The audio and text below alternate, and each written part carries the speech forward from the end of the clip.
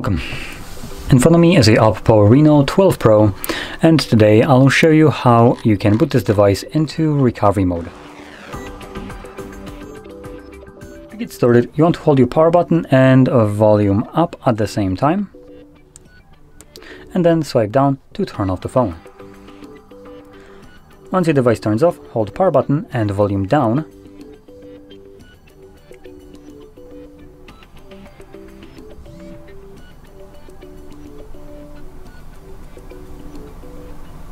Now once you see the logo, you can let go of the power button, as if you hold it for a bit too long it might initiate a reboot.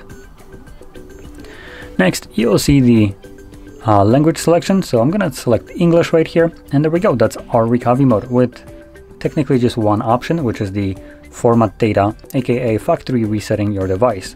The two other options are just ways of leaving this mode. One would be turning off your device, or the other one is rebooting it. Rebooting it will take you back to Android, which is what I'm going to utilize right now.